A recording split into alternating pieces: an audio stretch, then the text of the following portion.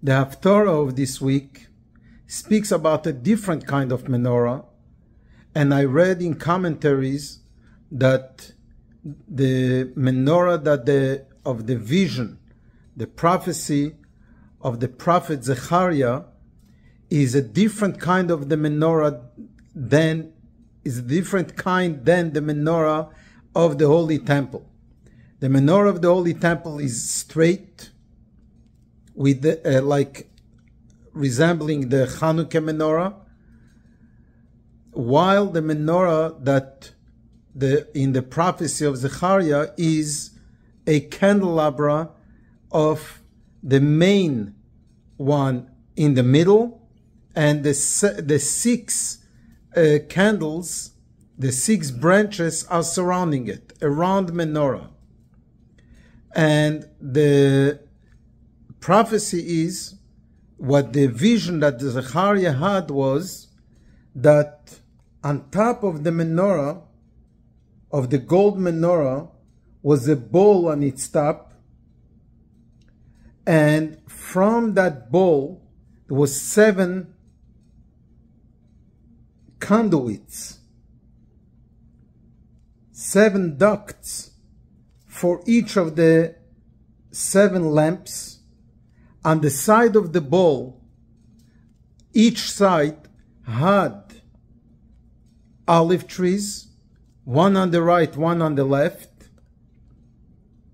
and the olives were getting pressed and getting ready for the oil to come out from it on their own,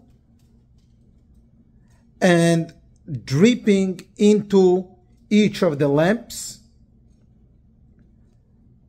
Zechariah is asking, what is this?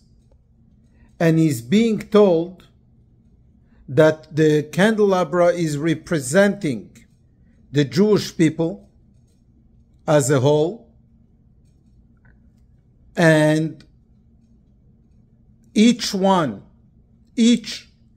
branch, each kind has their way of expressing God's light into the world. But the overall message is that the oil,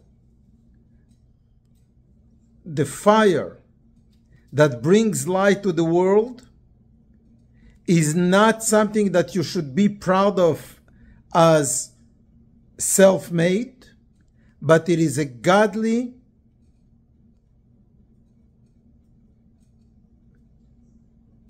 force, God's blessing that gives the oil and the tools in order to bring light.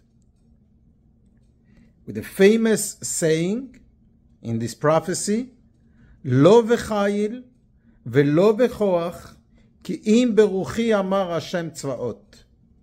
Hashem says that it is not b'chayil, it is not with your own army, your own strength, not with your own koach and power, that you will win, that you will get to bring light to the world, but it is Beruchi, it is Hashem who is supplying the tools to make it happen. What a powerful message. We are engaged with the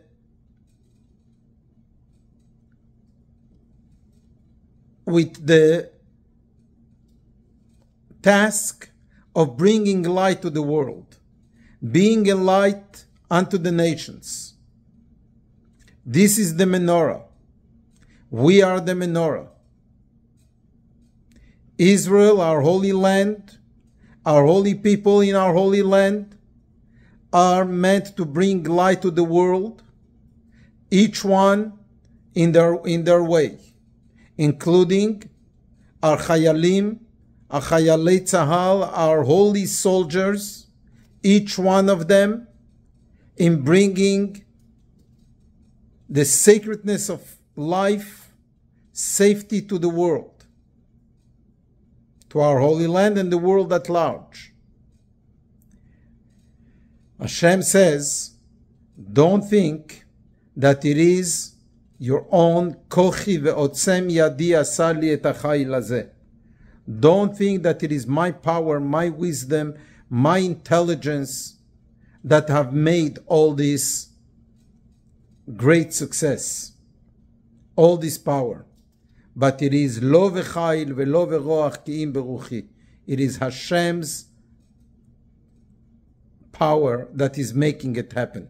Hashem's blessing that is making it happen. So as we are now in the midst of a war, and yes, Israel is strong, we need to remember us and the leadership and the army and each and every one of us on an individual level, that it is not with our own wisdom and our own strength that we could make it. It is miraculous. It is Hashem that is making it happen. And it is Hashem that is giving us the tools to bring light to the world as a people, as a community, as a family, and as an individual. Each one of us is empowered with this great mitzvah of Be'alei Zchos HaNeres, of being a light and an example, as a role model, with sanctifying God's name in my life and in my surrounding. Good Shabbos, Shabbat Shalom.